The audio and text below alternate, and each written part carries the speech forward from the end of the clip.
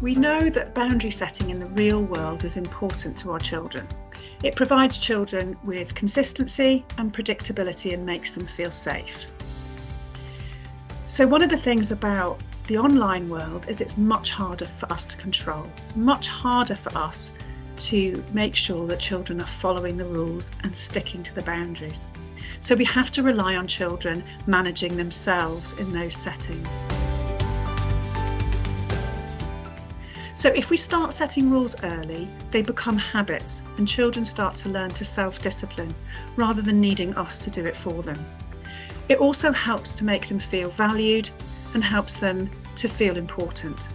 So hopefully children will value themselves enough to keep themselves safe, both in our communities but also online. So they start to stop and think and consider whether a particular behaviour is a good idea or not. One of the important things that we can do is modelling good online behaviour ourselves. It's asking ourselves questions about whether we set time limits for our time online. What are our privacy settings? Do we keep ourselves safe online? Do we keep our private information to ourselves? We can often talk to our children about what we do as good examples. We need to think about what rules are non-negotiable, and we need to be clear with our children what those are. One of the examples I like to use about online safety is imagining that your online world is on a big TV screen on a busy high street near you. And talking to young people saying, what would you want complete strangers to see about your world if they walk past that TV screen?